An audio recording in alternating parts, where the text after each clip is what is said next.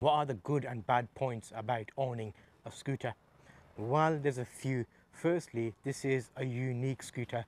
It's not your standard scooter, and the reason for that is it's a 250cc Yamaha X City.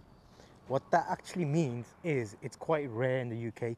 So what will end up happening is you will actually buy this and you'll discover that finding pieces, finding replacement parts is a little bit trickier than finding other parts. Firstly, I was struggling finding a number of pieces. So the last MOT, there was not a failure, there was an advisory, and that advisory was the pass switch. So what did I do? I ordered a few options to replace it. So eBay's your friend. I ordered one and that did not work.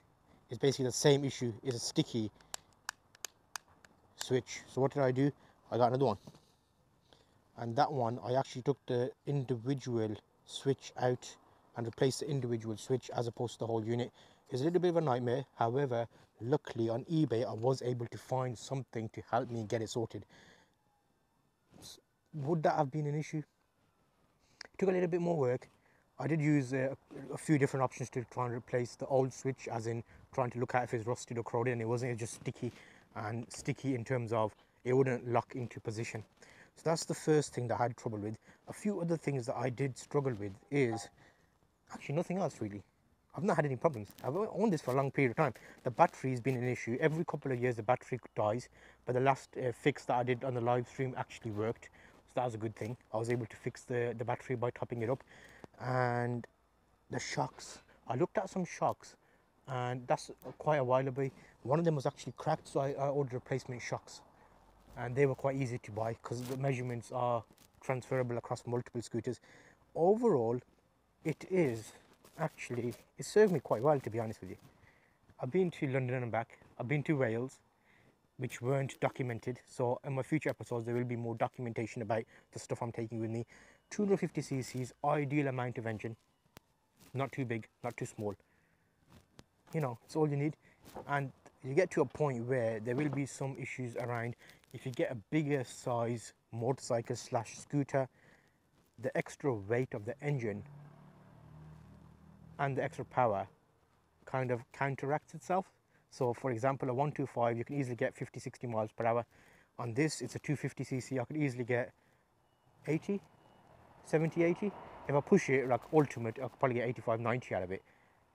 And I think there's a little bit more there to give. However, for overtaking, it's perfectly fine. If you're overtaking other vehicles that are doing 40 miles per hour, as long as you've got a good enough stretch, it's okay to overtake. You know, I like it. It needs a bit of a wash. It's got a few, it's more of a workhorse. It just does what it needs to do.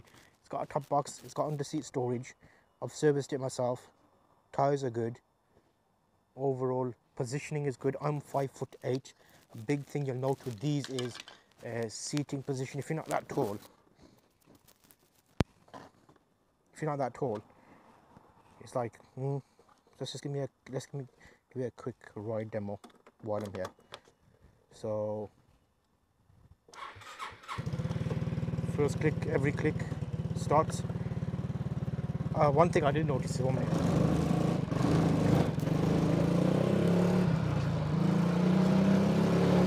So you'll notice here, this is on route with the scooter. It's got like nice easy controls. You can use it correctly. And let me bring it back into picture, into frame, so I can duck behind the screen. It is a little bit loud, but with that does come great things. So you can see overall, you know, everything you need, basically everything you need. It does everything well. I've done long journeys on it.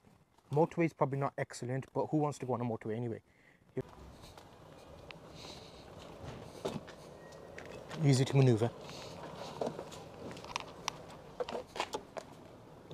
Very easy to maneuver. So it's quite high, but quite heavy, but it's low down. So in that example, it's kind of good because all the weight is low down. In this episode, I'd like you to another video up here. Check that out. That's going to be the start of the adventure. And as I take this scooter around, if you have a scooter, can you take it far? I think yes, you can.